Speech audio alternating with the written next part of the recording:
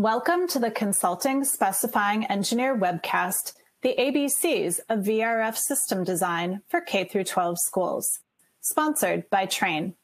I'm your moderator, Amara Rozgis, and I'm happy to be here today on behalf of Consulting Specifying Engineer and CFE Media and Technology.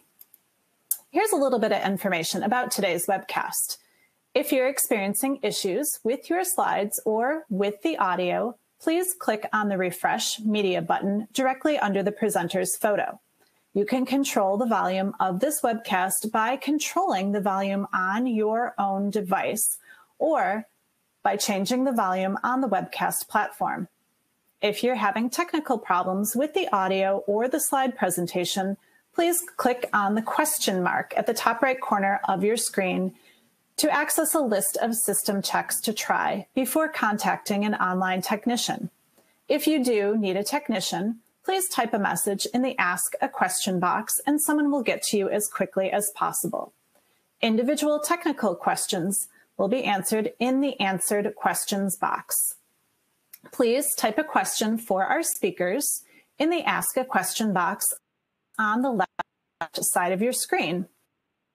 The live Q&A session will be in about 45 minutes. Please send your questions at any time during this presentation. Today's webcast is being recorded, and you'll receive an email in about a week with a link to the on-demand webcast. To download a certificate of completion and a PDF of this presentation, please use the Event Resources tab on the left side of your screen. Those documents will also be available with the on-demand version of today's event. All right, well, I'm excited to start the presentation with today's presenters, Mohammed Hassan, Ryan Flynn, and Scott Huffmaster. Mohammed leads Train's Strategic Accounts VRF team. He started with Train in the New England office, where he sharpened his VRF skills and expertise by supporting engineers with VRF design and application support. Today, he works directly with Train's national sales team, as well as customers, to provide VRF and ductless design assistance, application support, and post-sale fulfillment. Mohammed is passionate about the future of sustainable buildings, decarbonization, and renewable energy policy. As a Virginia Tech grad, he received his bachelor's in aerospace engineering and is currently working on his MBA. Ryan is a senior-level engineer with experience in HVAC system design for a wide range of projects, including office fit-outs, shell and core, high-rises, laboratory facilities, airport terminals, and he specializes in K-12 educational facilities. He has been designing VRF and refrigerant systems for the past 15 years and offers firsthand knowledge of applications. Current projects include an all-electric 400,000 square foot high school in construction and another 200,000 square foot zero net energy high school in design. Ryan has a bachelor's degree in mechanical engineering from Wentworth Institute of Technology and holds a PE license in Massachusetts. As the Healthy Spaces sales leader at Train Technologies, Scott is responsible for leading Train's indoor environmental quality efforts for the United States and Canada. This includes Train's WellSphere initiative, a holistic approach to building wellness that cultivates healthier indoor spaces by enhancing air quality, lighting, and acoustics. Scott helps customers achieve customized, healthy spaces while aligning with Train's strategic mission and objectives. Scott holds a bachelor's degree in electrical engineering from the University of Texas. All right, gentlemen, let's get started. Thank you so much, Amara. I just want to start by thanking everybody for joining us today. We'll be talking about the application of VRF systems for K-12 environments with specific design considerations. We'll touch on some example projects and indoor environment quality concerns, followed by a brief overview of Train's connected service offering for VRF systems. We'll also have a small Q&A at the end, as previously mentioned. So just to set the stage, in the various stimulus plans that have been passed, there's roughly $180 billion in federal funding, while a significant amount of that money is focused on safe reopening of the school system. The local school systems retain a high degree of autonomy on how to spend that money. So inevitably, some of that money will find its way into capital expenditure projects.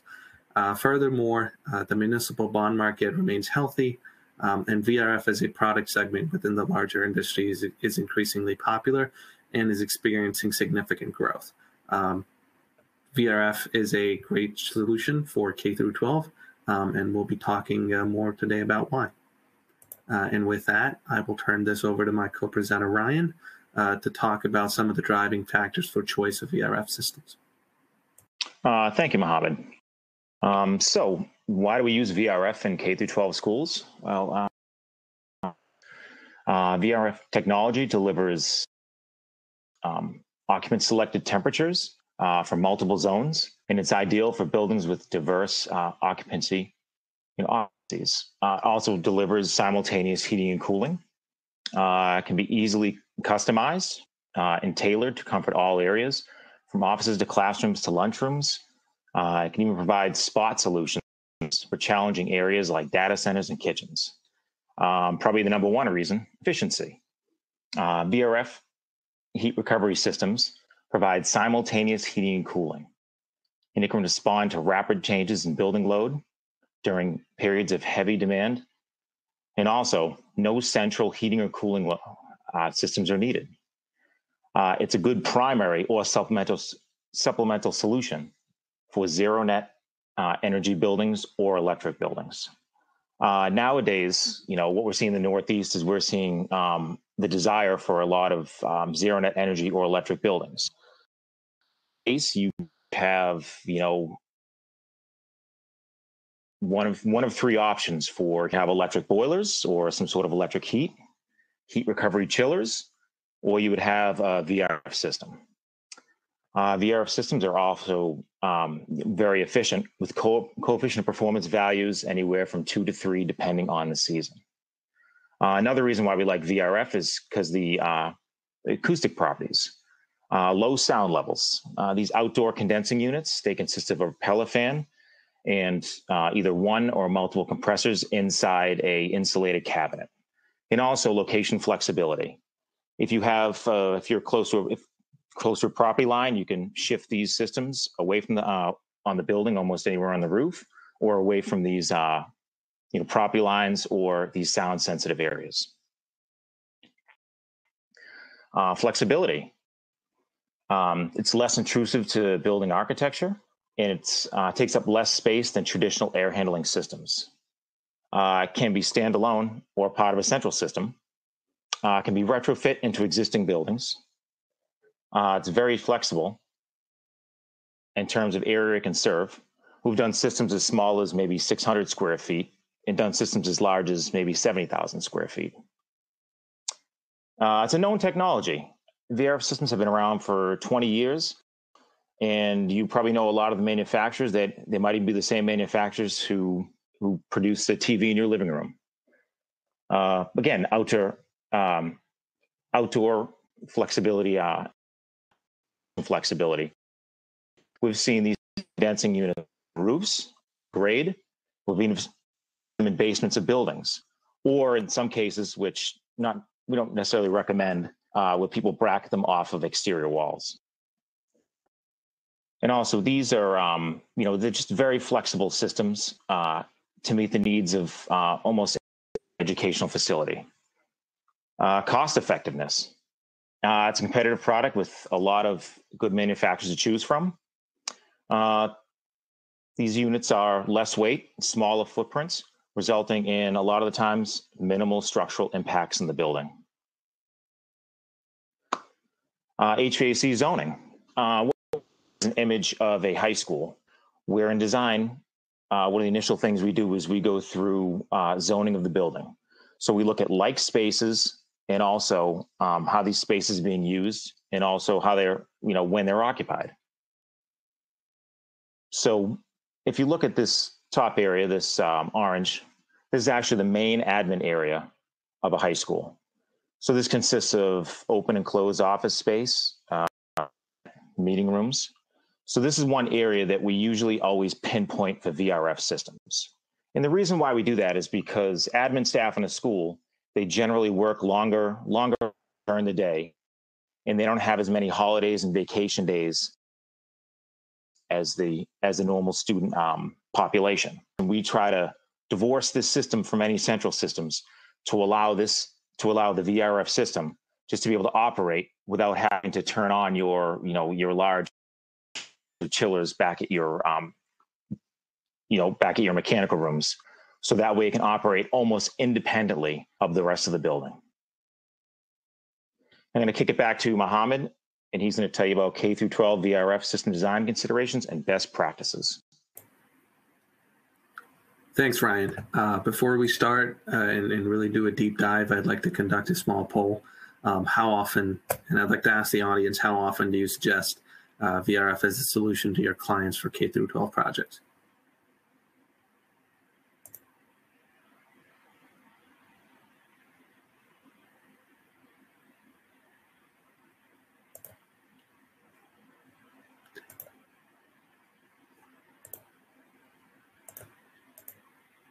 We're not seeing, so we're finally starting to see some results coming from the proposal, and roughly 50% of the audience seems to suggest VRF systems as a solution to their clients, and that seems to be about right in terms of how popular these systems have become.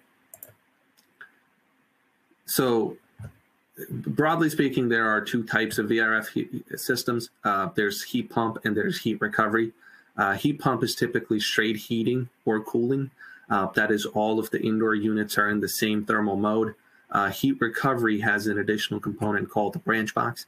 The branch box has heat exchangers, solenoids, and controls that are built into it to allow simultaneous heating and cooling.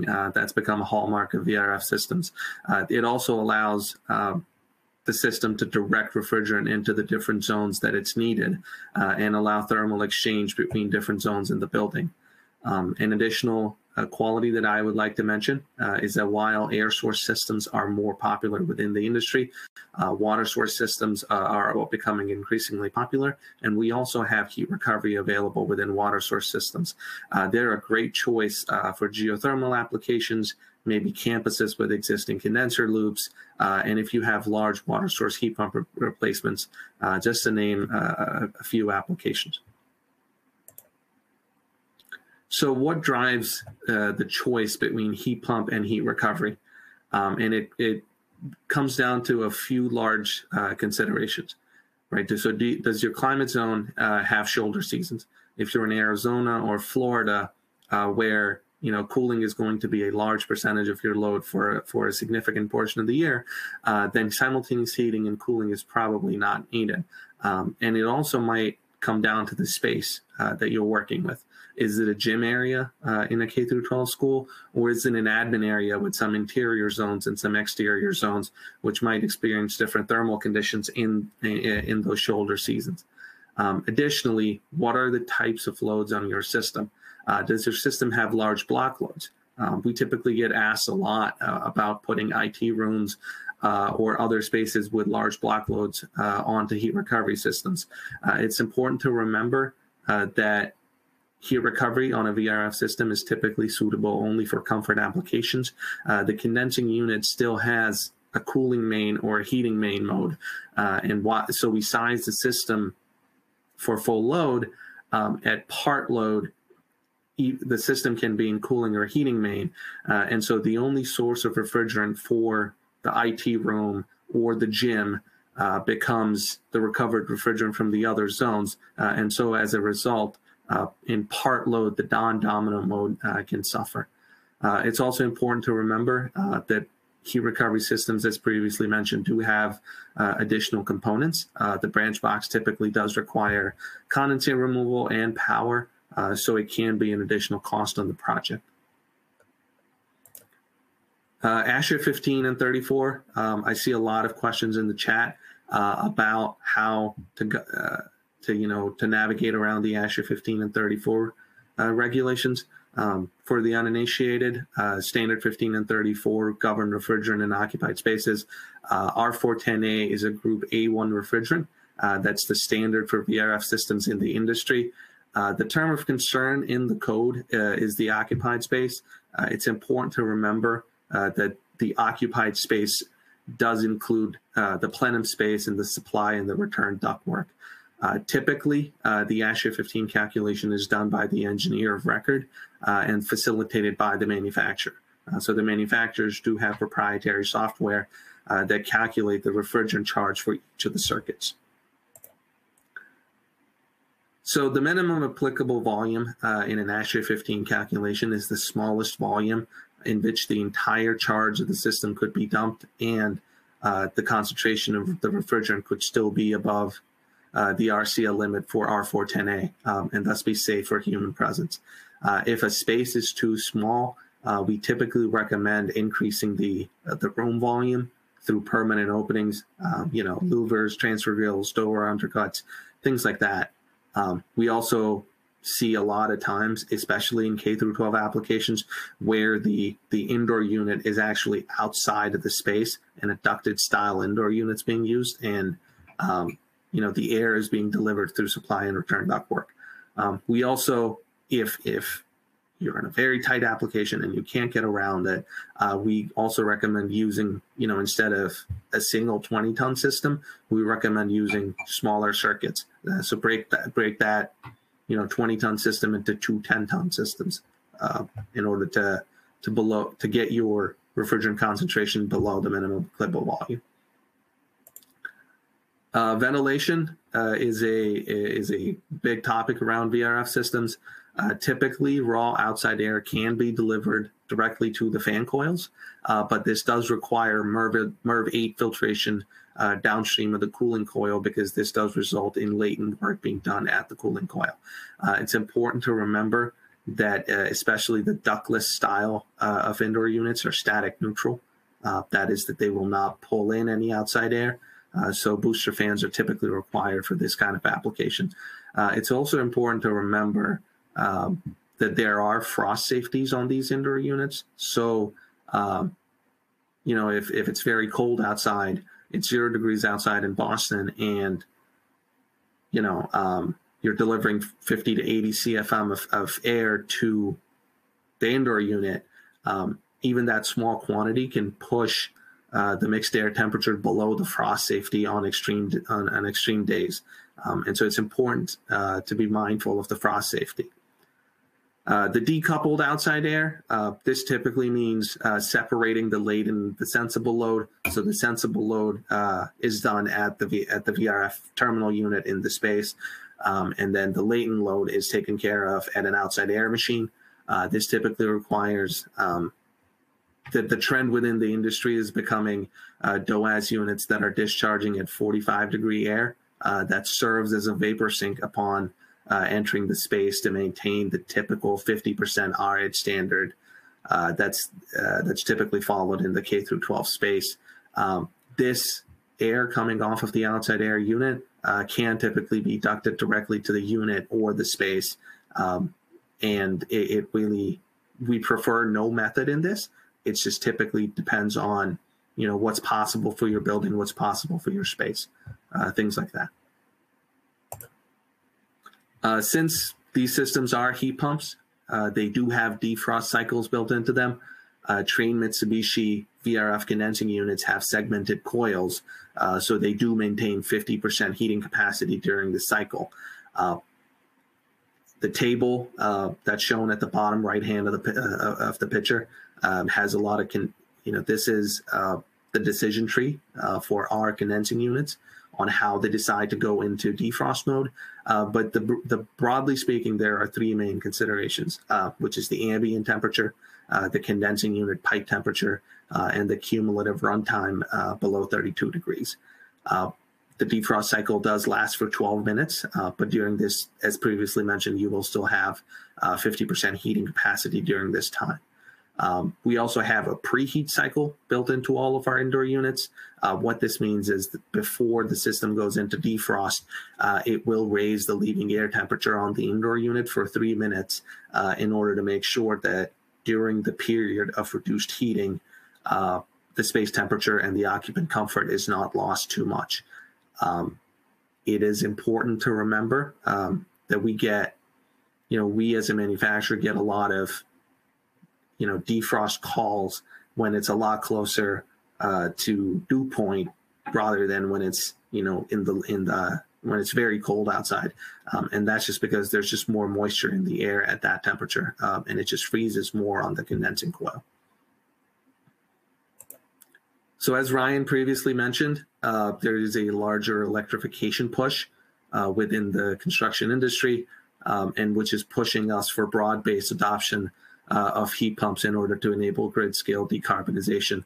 VRF systems are ideal for this, and that's primarily because they're electrically driven, but they also operate in a wide range of ambient conditions. So we now have condensing units that can run from -31 Fahrenheit in the heating season all the way to 126 Fahrenheit in the cooling season. And so this makes VRF systems very applicable for a wide range of geographical conditions within the country.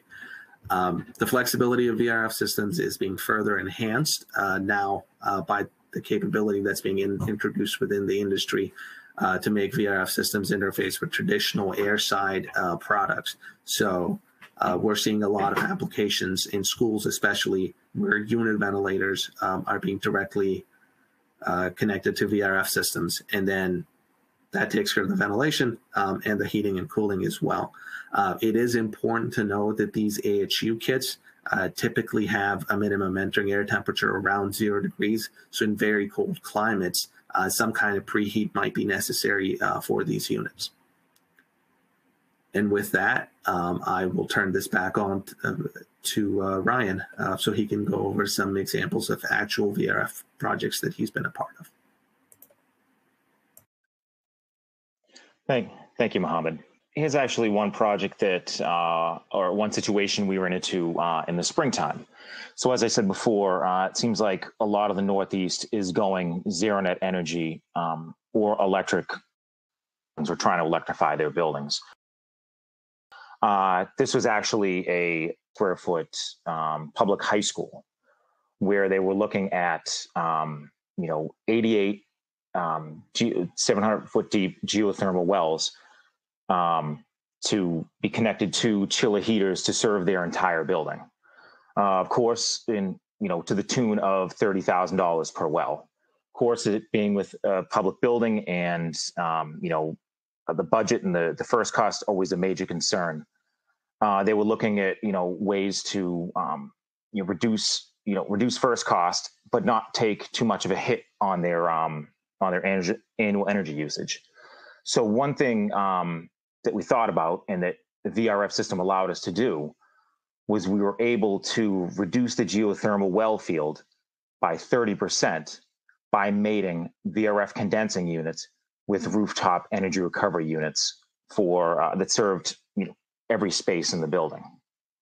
Now the total building energy did increase, but we're still able to maintain of an EUI below 30, which we thought was pretty good.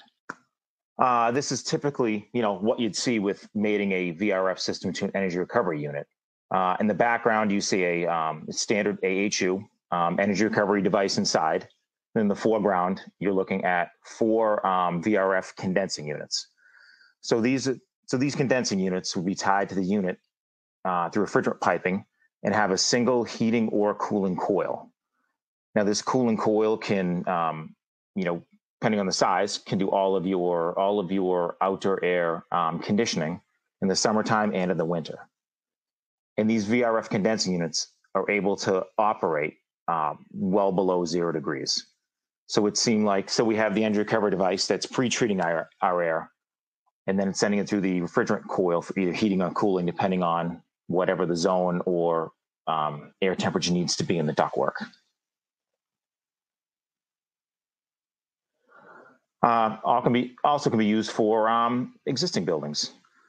So here, we did this design about 4 or 5 years ago. It was a gut renovation of a 70,000 square foot middle school. So there was an arts building, as you see in the picture, with the angled roof off to the right hand side. So after looking at plans of this building, and you're seeing it had an average of 12 feet floor to floor, very limited roof space, and had a wide diversity of spaces, including office, conference spaces, music practice, art, and actually auditorium too. And then the owners desired a lot of individual temperature controls for all these small and large spaces. We thought it was tailor-made for VRF. And the VRF system gave us a lot of flexibility, because we only had to mount, I think it was at the end of the day, 3 or 4 condensing units on the roof, and have that much roof space to use. Also, because there wasn't much ceiling space, it allowed us the flexibility of indoor fan coil units. Anything from, we use ceiling cassette units to ducted ceiling units, console units, and even some other units just exposed underneath the ceiling. And one huge benefit to this too was just by taking this 20,000 square foot building, it allowed us to reduce our central boiler and chiller sizes. So for a lot of reasons like this, it was just a perfect system to use. Now I'm going to hand it over to Scott, and he's going to tell you about VRF systems for indoor air quality considerations. Thank you, Ryan. And thank you all for joining us today. Scott Huffmaster. I'll be talking about IAQ for VRF. Before we dive into this section, I would like to do another poll here and ask the group how comfortable you are implementing recommended IAQ guidelines for VRF systems. This has become top of mind with stimulus dollars coming, as mentioned earlier, from Mohammed. And we'll go over a little bit of how we can meet those recommendations shortly. So I'll give it a minute to get results of the survey.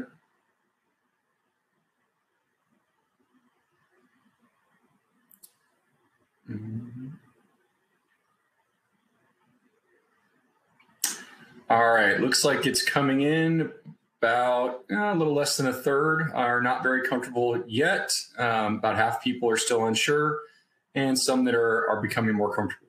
Well, good reason to be on today because this is what we'll be talking about. Let's look at how we can get more comfortable when talking about addressing IAQ with VRF. The first piece I'd really like to highlight for the group is when we're talking about IAQ and VRF, a critical tool to achieve those outcomes of a healthier space and improved indoor air quality is your control system. We've got to have the data, and we've got to be able to pull multiple different levers to deliver on an outcome to really deliver on that healthier space. So, looking at mixed systems where you have a DOAS unit separate from your VRF system, obviously you have outdoor condensers separate from your indoor evaporators, and these can be heat pumps, they can be heat recovery. We've got additional monitoring we can do through controls, potentially custom control schemes. A lot of things we can do. If we don't have the control system that's actually tying all that together, then it makes it very difficult or not possible to do.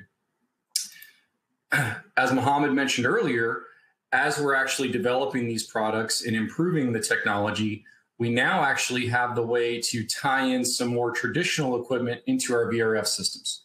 So here you can see things like unit ventilators, alternative fan coils, blower coils, air handling units, split DOAS units, all able to be tied into your VRF system to make it a more comprehensive system versus individual components.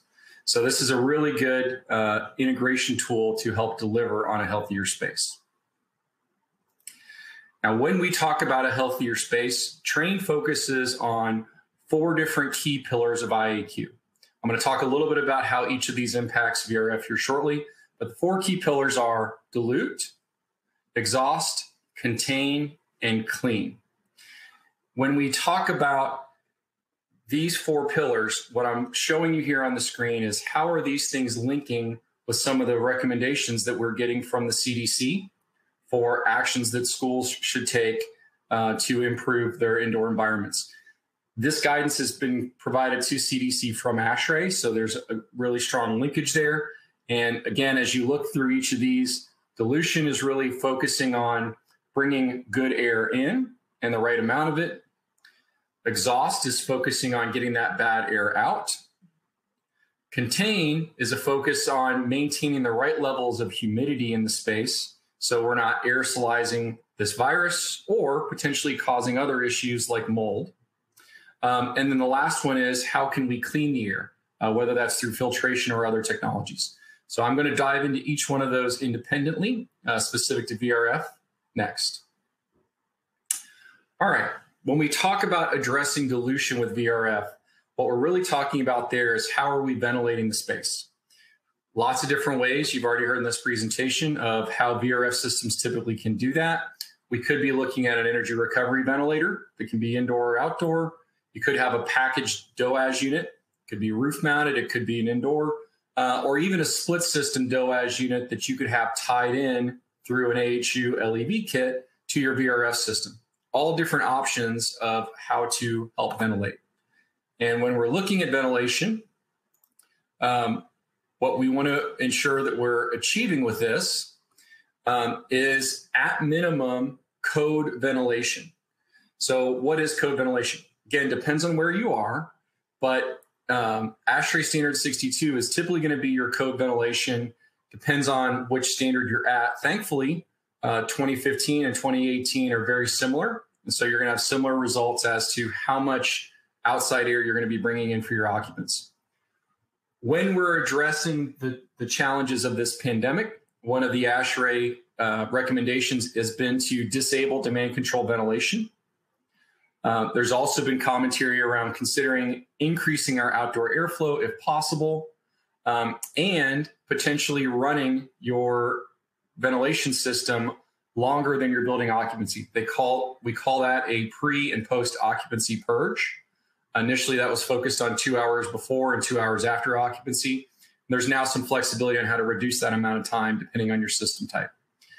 Now, to achieve these dilution recommendations, again, having controls that can really talk to your systems, your ventilation, whether that's a split DOAS with energy recovery, whether that is a distributed system where you can actually duct your outside air directly to the space and make sure that you're providing that code ventilation at all times, or even a VRF system that maybe has a couple of units that aren't VRF.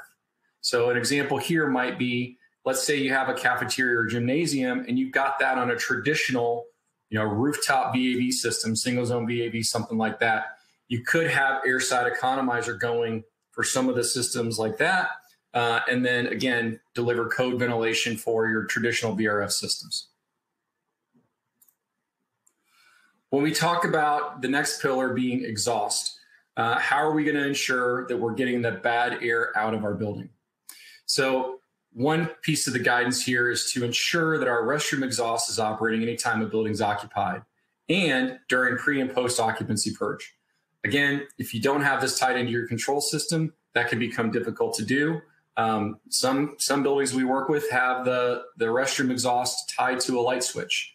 And so the guidance is basically going to be leaving that on almost all the time. Another piece of the guidance here is let's make sure we don't bring bad air back in. So a lot of these systems are going to use some form of energy recovery, whether that be a plate or it could be a wheel. There is some pretty extensive guidance on if you're using a wheel to make sure you don't have bad air coming back in. So if you are using a system with the wheel, you would want to be aware of that guidance and make sure that we're minimizing re-entry of contaminated air. Next up, I want to address contain. The contain pillar, again, is around focusing on maintaining the right level of humidity. Traditionally, our focus would be on maintaining humidity below 60% RH in most of our facilities. There wasn't traditionally a focus on keeping humidity high enough because usually we were focusing on preventing mold from growing in our buildings, but we weren't really focusing heavily on it being too dry. What we've learned through the pandemic is when the humidity drops too low, that can have a negative impact on our space. And so there's been some additional guidance that where possible, we may consider adding humidification to our designs to keep humidity above 40% RH, thereby preventing an airborne virus from spreading and aerosolizing. So one of the reasons I really like a VRF system for this is not only can we do a really good job of dehumidifying, do that centrally at your DOAS unit, potentially look at handling not just all your outside air, but maybe decouple your entire outside air and your sensible and latent all in that DOAS unit. Remove the latent from your outside air, but also remove that latent heat or that latent load from the space with that DOAS unit. You can do that centrally, and you can really optimize that with the VRF system. If we're looking at adding humidification, that becomes now a new challenge. Traditional systems with a unit per classroom, you could be looking at distributing many different humidifiers throughout a space, which can become obviously expensive and hard to manage. With the DOAS unit being centrally located, now if you need to add humidification mode for a VRF design with some of this latest guidance, you can do that in fewer locations centrally located at your DOAS unit. Again, most of the time you'll only need to add humidity when the outside air and the conditions are requiring that. Being able to do that centrally can be a big cost saver. Prevents you from needing to do things like in-room humidification, which is again part of the guidance, but can be expensive to do. Last but not least, I want to address the clean pillar. So how do we take the bad stuff out of the air? Core recommendation from ASHRAE and CDC is to provide at minimum MERV 13 filters or higher if possible. And then we want to ensure we have air seals. If that's not possible, then we want to look at potentially putting in portable air cleaners in the room, certainly for higher risk areas. We could consider things like retrofitting air handling equipment with suitable air cleaning devices like UV lights or other technologies. And there obviously is commentary that when possible, we want to increase the total airflow supplied to the space so that we get more air flowing through the filter. One of the challenges with the MERV 13 filter approach is if you have a system that reduces the amount of airflow, you lose some of the effectiveness because your clean air delivery rate is going to go down. So we want to look at where possible using controls to increase airflow and keep those filters running. So what does all this mean when we talk about VRF? Again, integrated controls is a big piece of this. Talking about filters. Okay, so you said MERV 13 filters. Well, how does that work for VRF? Well, a lot of times on ductless systems, it may not even be possible to achieve MERV 13. Typically, we'll see ductless systems that could max out around a MERV 11 level, and that's really about all that that unit can do. Now, if we're focusing on this, you could look at ducted units because ducted units are available with MERV 13 or better. When we're looking at adding an in-room portable air cleaner, you might consider an in-room HEPA. One technology we're looking at is a newer technology called dry hydrogen peroxide. I'll hit on that shortly. When you're talking about cleaning the air that's coming to the space, again, we have some recommendations there based on ASHRAE to use things like UVGI or dry hydrogen peroxide. And then the last but not least, making sure you've got enough airflow. Again, with variable multi-speed fans, we can keep those units running longer and keep that air flowing through the filter to actually be cleaning it. So with that, I'm going to dive in just really quickly on some of the portable air cleaner options that we're seeing in the market and why we would recommend those that we recommend. When we look at in-room HEPA, one of the things that we focus on, we know HEPA works. We know that it's going to capture these bad pathogens, and that is a core recommendation of ASHRAE and CDC. One of our challenges with that is how do we design this as something that's going to be sustainable, that's going to be there long term. You can see in this image here, you have a HEPA along the ceiling that is a fixed HEPA performing in the space, but also you can see down on the floor what looks to be a portable HEPA. When we really compare those two, our recommendation is where possible, look at a fixed HEPA. And why would you do this? Certainly that's going to cost more than a portable, but that also means you're not going to be giving up floor space. You're going to make sure you've got something that's going to be working You're going to make sure that it's on when your building's occupied, off when your building's not, or at least on a night setback. You can ensure your sound ratings are correct. That is a big challenge for in-room air filtration, is sound compromises that we are challenged with. So all of these different things are reasons that for Trane, we're traditionally recommending a fixed HEPA if possible. Last but not least, I do want to address the technology that has come to market that Trane has represented since early in 2021, technology from a company called Synexus that provides what's called dry hydrogen peroxide to the space. So this is a technology that's actually going to put something into the air that you're breathing that is at acceptable levels for an occupied space and can be immediately interacting or deactivating an airborne pathogen. That's a really important thing, especially with what we're seeing today with the Delta variant spreads so much faster and so much easier than the original variant. The interest in this technology has gone up immensely. If you have more information or interest in that, I would just suggest look up Synexus dry hydrogen peroxide. But for now, to keep us moving, I am going to pass back to Mohammed, and we're going to talk about connectivity and controls. Thanks, Scott. So Scott mentioned connectivity and controls have become an increasingly important portion of VRF design as the pandemic has progressed. In the past, VRF systems had a reputation for not communicating with traditional BAS systems. So you would have a VRF system that's running independently of the traditional HVAC equipment in the building, and that would typically be the DOAS unit and maybe some ancillary devices. What Trane has done as part of our joint venture over the last few years, we've developed and integrated the Trane Mitsubishi VRF offering into our Tracer SC Plus platform. This allows the end user access to the outdoor unit points, but more importantly, has proprietary analytics built into it that allow remote monitoring and diagnostics for every single piece of equipment on the system. It allows for 3 quarterly checks that are done remotely. A trained technician would run a report on every single piece of equipment and present those in an integrated and easily accessible form.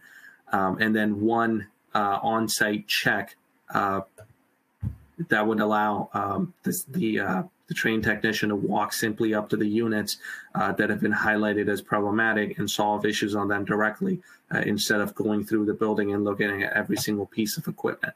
This allows for maintenance of VRF systems in a very non-intrusive fashion. Furthermore, the benefits of connectivity, there's also the reliability impact, the comfort impact, and the energy impact. So maybe you have a ducted style indoor unit where the filter's not been cleaned. That's now going to have that impacts your comfort, your reliability, and your energy. Now we can look at that remotely, point that out as an issue, and then suggest some fixes for that. While I did mention 3 quarterly remote checks and 1 on-site check, we also have a multiple of hybrid options available that are very non-intrusive. As Scott mentioned, indoor environment quality is now a huge concern within the K-12 environment. This also allows for additional monitoring of particulate matter, total VOC content, noise, and light. This has implications beyond just the health-related concerns that the pandemic has brought on. But if you want to learn more about it, you can go to www.trane.com/VRF. And with that, I think that is the end of the prepared content that we have, and we will move into the Q&A session. Thank you all for that great presentation. And now our presenters will answer questions from you, the audience. Please type your questions for the presenters in the Ask a Question box on your screen, and we'll get to as many as time allows. Questions that we don't get to today will be posted online at www.csemag.com with the archived version of this webcast. To download a certificate of completion or a copy of this presentation, please use the Event Resources tab on the left side of your screen. All right. Well, the first question goes to you, Mohammed. How often do you use an air source heat pump in northeastern cold climates? So, all the time. I've used, mini splits for stores, all the way to large VRF systems for office buildings, and things like that. And not just, VRF systems, but VRF systems that are acting as the sole source of heat for that space without any backup. It's an increasing design choice that's being made in the Northeast. Brian can certainly speak to that a little bit more in terms of his experience. Yeah. I mean, we're seeing it all the time. It just seems like that we always have the owner that just wants the heating and cooling from one device, and that's that. And none of that, and for cost perspective too. So I mean, now that the technology is there with these heat pumps, the VRF systems are able to operate at very low ambient temperatures. It just makes all the sense in the world. So I mean, we're seeing it, just in the last 5 years. I mean, we're seeing a huge increase for this type of technology and these type of systems.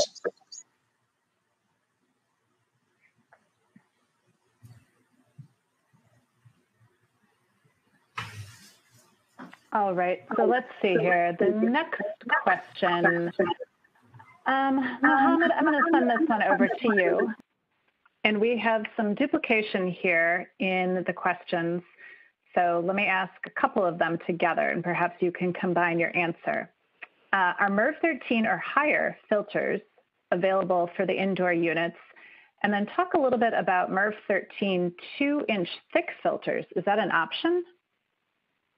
Yeah, so we have, as Scott mentioned, we have, ducted style indoor units, and we have ductless style of indoor units. On some cassettes, on the ductless side of the line, we now have MERV 13 available. But on our ducted units, we have a filter box option available, and that does provide 2-inch MERV 13 filtration across our line. All right. Got it. All right, let's talk a little bit about air quality, DOAS, all that kind of stuff. Can you provide a little bit more information about that? I don't recall, Scott, is that you that talked about that? Could you go into a bit more detail? Sure. Yeah, and I can see a couple questions in here around maintaining proper ventilation and filtration. I think Mohammed just hit the filtration piece, but what I would share is they play to each other. So if we're looking at, how do we ensure we've got code ventilation? Well, again, as we design these systems, we want to do, to the best of our ability, get the ventilation up to where code would be based on ASHRAE 62.1 ventilation rate. Our recommendation there is to follow the VRP method, ventilation rate procedure, although IAQP is an option if you want to do those calculations. The other thing I would want to stress here is there is a question around, the ability to go 100% outside air like you might do on a VAV system. I would draw attention to a tool that ASHRAE published early this year called the Equivalent Outdoor Air Calculator. What that tool allows us to do is to actually look at how we can look at air changes from outside air, but also how well are we cleaning the air that we're providing to the space, whether that's through a MERV 13 filter, a UV light, a portable HEPA, whatever technology that may be, to deliver on a cleaner space. All of that to say, the air does not have to come from outside for the space to get safer.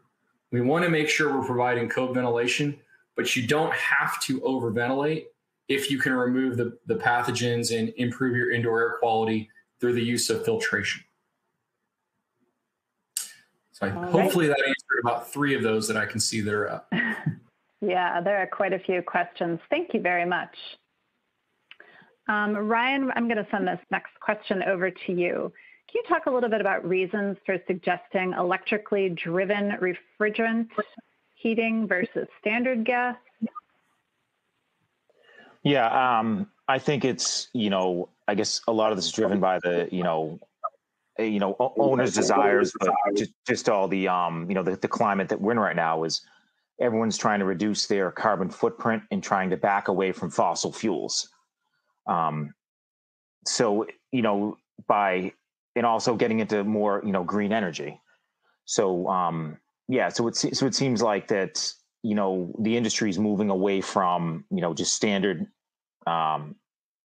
gas consuming products and getting into more, electrically driven products to do your, building, heating, and cooling. So I think that's, and that's what's driving it. And, and now that, more green energy is available. So I guess it's, it's to be more efficient and, reduce our carbon footprint. I mean, that's the main reason. There are also, just to add to what Ryan said, there are also, decarbonization pledges that cities and companies have put out. So the city of Boston, for example, wants to be carbon neutral by 2050. And, every high rise that's going up in Boston, they want you to either be all electric up front, or they want you to have a plan to be all electric by 2030, I believe. And so increasingly, it's also a regulatory issue. Correct. And in the conversation, it seems like it always comes up during early design, where it's not always chosen to be all electric, but it's always talked about, and just the feasibility of it. All right, this next question, Mohammed, is for you. This one's about controls. So let's say if a school already has a building automation system, how does the separate controller from a different system or from a trained system interact? How do you help that school staff understand the system and its relation? Can you talk a little bit about that integration? Sure. So the Tracer SE, the controller, it's a BACnet capable device, and so it can integrate all of the points into an existing BAS as long as the existing BAS is capable of BACnet. Not only that, but it also enables points that were typically not accessible on a VRF system industry-wide, right? So it allows you to be able to look at maintenance data for the condensing unit, the refrigerant temperatures and pressures, and things like that, in order for the school staff to better understand how the VRF system is working. And then there's also proprietary analytics built into it that can be used to run reports to suggest corrective action is needed. All right, got it. Thank you. Scott, a couple more questions for you. Let's talk about ventilation requirements. How do you handle varying ventilation requirements in conjunction with VRF in schools? If you use like energy recovery, is humidity of concern? Can you talk a little bit about that? Sure. So when we're looking at the varying ventilation requirements, there's really a couple of different ways to do that. Many systems will be designed where anytime that you're occupied, you're providing that ventilation. As Ryan had mentioned, we want to look at space use to determine, are we matching this up? So as an example, would you want a DOAS unit connected to classrooms and to an administration area that are served by two separate VRF systems?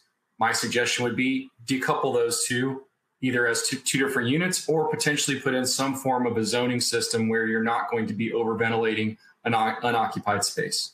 So that's one thing to consider, is making sure you're only ventilating when you're occupied. We have seen a trend towards actually having more precise ventilation, using a zone damper paired with the CO2 sensor so that we don't overventilate as an energy savings method. But again, that does add the cost of that additional damper and that CO2 sensor. Specific to humidity, when we're looking at humidity control, the recommendation from ASHRAE is where possible to maintain humidity below 60% and above 40%. Now, they do put some exception in there for existing buildings that not every building's envelope is made for that. So in northern climates, if you're maintaining 40% humidity and it's very cold outdoors, you might not have the building envelope that's able to handle that. So that may not be something you're able to do. But the guidance is where possible to maintain between 40 and 60% RH. All right, very good. Thank you. If you do have a question for one of our presenters, you can type your question in the Ask a Question box on your screen. We do have several questions. We will not get to all of them today, so questions will be answered in writing, either at www.csemag.com. That is the Consulting Specifying Engineer website, with the on-demand version of this event, or you'll be contacted directly by one of our presenters or their colleagues. If you'd like to download a certificate of completion or a copy of the presentation, please use the Event Resources tab on the left side of your screen. All right, Mohammed, next question goes to you. So let's talk about model numbers. Are VRF model numbers the same as Mitsubishi or other manufacturers? Initially, when the joint venture happened, yes, Trane offices were providing VRF products with the same model numbers as the Mitsubishi model numbers. Since then, however, we've brought out Trane branded products in all of the various series of Mitsubishi equipment that were sold prior to the joint venture. The product is identical. The parts, the service tools, existing legacy install compatibility, backwards and frontwards, it's all the same. We have situations happen all the time where we have a Trane branded system, but we are putting a Mitsubishi branded indoor unit as a replacement on it. So yes, we do have Trane branded product, and it's primarily done as a branding effort. Sure, got it. Thank you. Ryan, the next question is for you. A little bit more about fresh air. What are the pros and cons of ducting fresh air directly into the room versus directly to the return side of the VRF fan coil? It's a very good question. Probably a long-winded answer. I'll try to shorten it up. It depends. I mean, it depends if you're conditioning your air. Typically with the VRF systems, we try to do 100% outdoor air units with an energy recovery device. So that means we're just putting the ventilation air needed into that space. Now, if you're heating and cooling it, depending on the season, depending on the temperature coming out of your outlets and your ductwork, I mean, you don't want to make your VRF system do extra work. So, I mean, a lot of the times we might do, space neutral. So if you're delivering it at, 75-degree air out of your ductwork, then you can put it directly into the space.